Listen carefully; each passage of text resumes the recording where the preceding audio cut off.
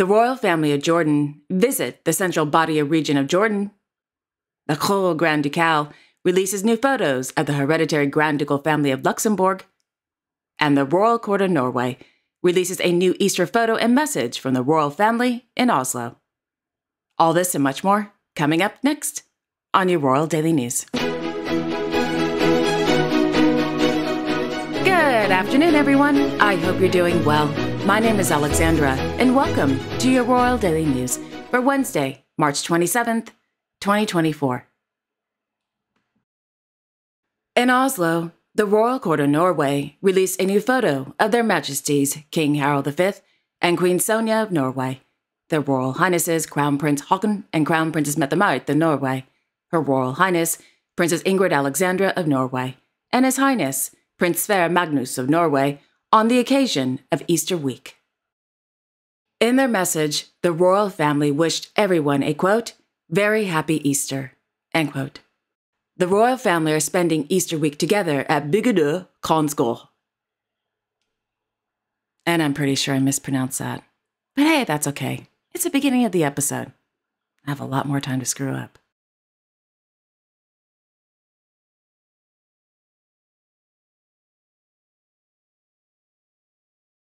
On Tuesday in Stockholm, Her Royal Highness, Crown Princess Victoria of Sweden, held an audience with the Executive Director of the United Nations World Food Programme, Mrs. Cindy McCain, at the Royal Palace.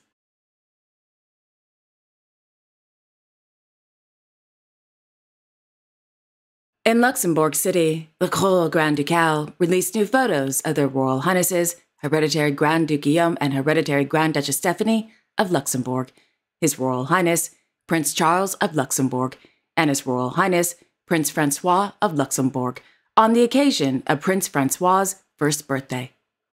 Prince Francois Henri Louis Marie Guillaume, the second child of the hereditary Grand Ducal couple of Luxembourg, was born at the Grand Duchess Charlotte Maternity Hospital in Luxembourg City. And with that, happy birthday, Prince Francois. I hope you had a wonderful day. Aw, he's so sweet. He's such a happy baby.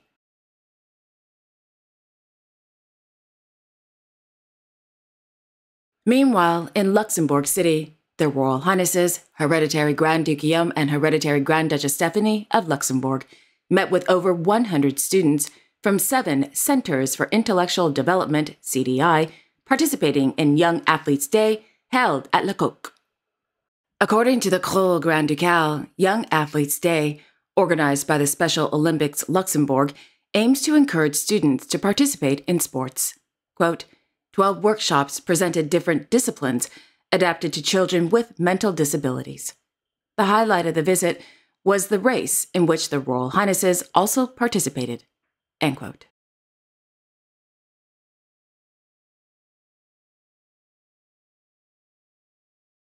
In Brussels, His Majesty King Philippe of the Belgians received letters of credence from newly appointed ambassadors to the Kingdom of Belgium at Château de Laeken.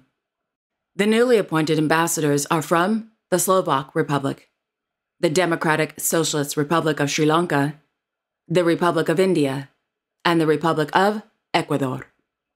Each new ambassador accredited to the Kingdom of Belgium presents his or her letters of credence to the sovereign. The letters of credence is an official document in which a foreign head of state informs a sovereign that he or she has recently appointed the ambassador as the official representative in the kingdom. Upon receiving the letters of credence, formalizes his or her entry into office in the Kingdom of Belgium.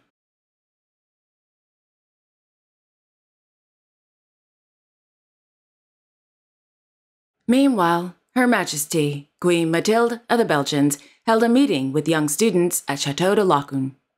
According to the Royal Court of Belgium, during the meeting, students, quote, shared with the Queen about their experiences and challenges they face completing their studies while working full-time, end quote.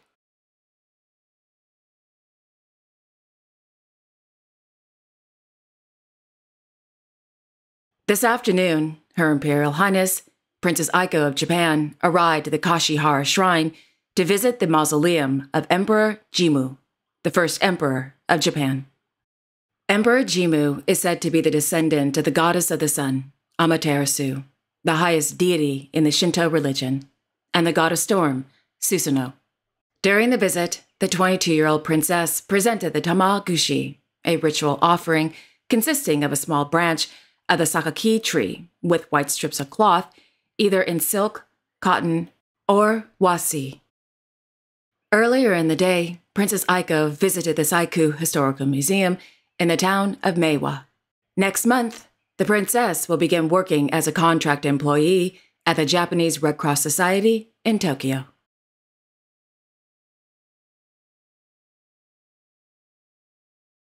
His Majesty King Jimne Kesar Wangchuck of Bhutan continued his state visit to the People's Republic of Bangladesh.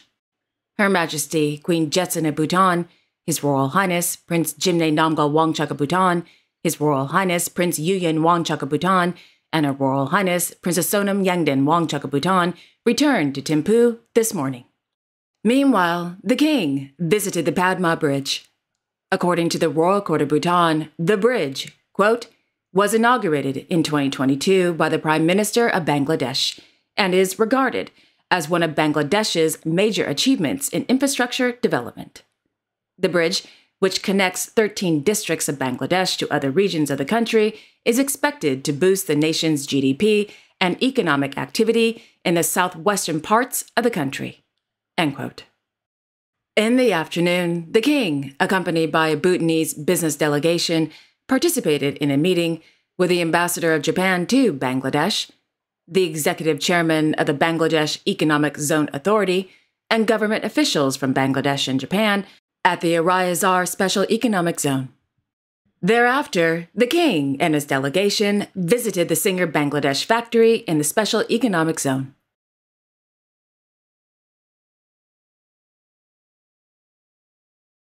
In the late afternoon, Their Majesties King Abdullah II and Queen Rania of Jordan, accompanied by His Royal Highness Crown Prince Al Hussein bin Abdullah II of Jordan and His Royal Highness Prince Hashem bin Abdullah II of Jordan, visited the central Badia region of the Kingdom of Jordan to meet with local leaders and members of the Bani Sakar tribe.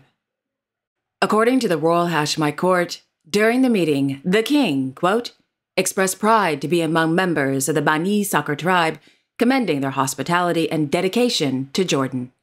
End quote.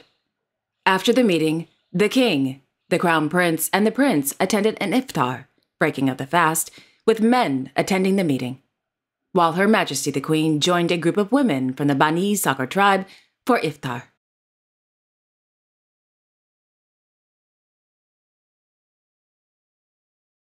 Earlier in the day, the Queen held a meeting with the CEO of Save the Children International, Ms. Inger Ashing, at Al Husseini Palace in Amman.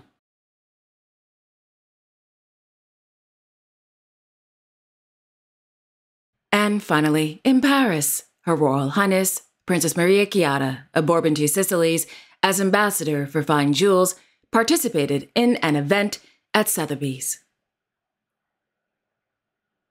I had no idea what she did, but her sister was there. Yay, Bourbon Two Sicilies. No, really, I like them.